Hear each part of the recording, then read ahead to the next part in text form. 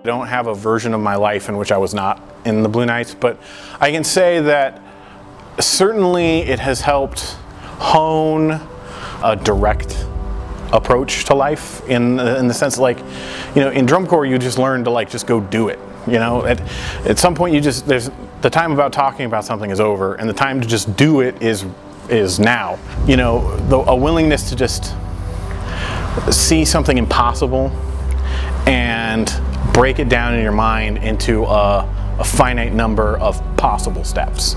Because when you start your season, everything you're being asked to do feels impossible, but you know, you kind of develop this habit of, you know, just, you know, ignoring what you feel like you know and just, you know, diving in headlong. One of the best parts about being part of the Blue Knight history is to know that what you did influences the Corps today, and knowing that everyone who is influenced by the Corps today will influence the Corps of the future. So it's just a continuing legacy, and that's what I really like about being part of the Blue Knight history.